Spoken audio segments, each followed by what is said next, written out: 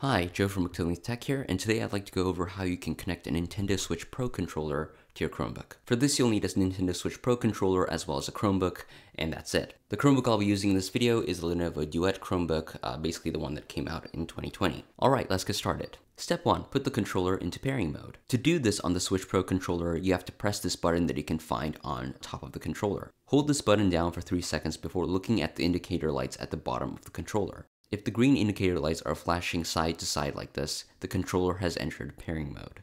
Step 2. Open up the notification bar, click on the Bluetooth settings icon, and then click on this button that says plus pair new device. Doing so should open up this Bluetooth pairing settings. Depending on your Chromebook, it may take 30 seconds or so for the Chromebook to scan for available Bluetooth devices. Assuming you did step 1 correctly, a device labeled Pro Controller should come up on this list. Once it comes up on the list, click or tap on it and the Chromebook will attempt to pair with the controller. If pairing is successful, you should get a small notification near the bottom of the screen that says Pro Controller connected. And that's about it. Just to demonstrate that the controller is indeed being recognized as a game controller by the Chromebook, here's some footage of me playing the Android mobile port of GTA 3 on the Chromebook with the Switch Pro Controller. Now here's something that you might notice as you watch this footage.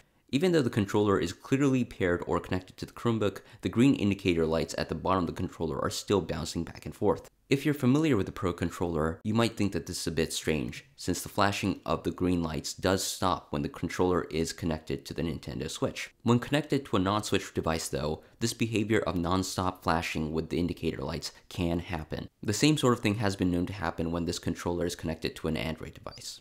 Now, the overall experience of using the Switch Pro Controller with Chrome OS has, in my experience, been a bit of a hit and miss. As far as Android games go, some games like GTA 3 support the controller just fine with all the buttons and triggers just being recognized the way you would expect them to be.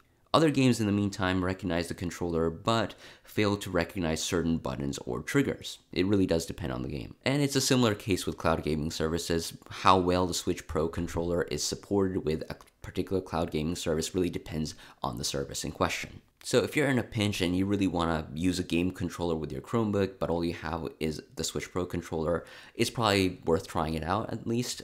It might work for your use case, it might not. That said, if you are in the market specifically to get a game controller to use with your Chromebook, the Switch Pro Controller probably isn't for you. I would actually suggest that you go with the Xbox controller. Whether it be with the Android apps or cloud gaming services, the Xbox controller is just supported a whole lot better than the Switch Pro Controller is, just in general. So if you are specifically looking for a controller to use with your Chromebook, Xbox controllers are probably one of the best. If not, there are some others out there like 8-Bit Do, and I think a PS4 controller can also work for a lot of cases as well, but the Switch Pro Controller, probably not the one that I would go with. And that's all I have for you guys today. If you found this video useful or helpful in any way, shape, or form, please give this video a like. Thanks for watching.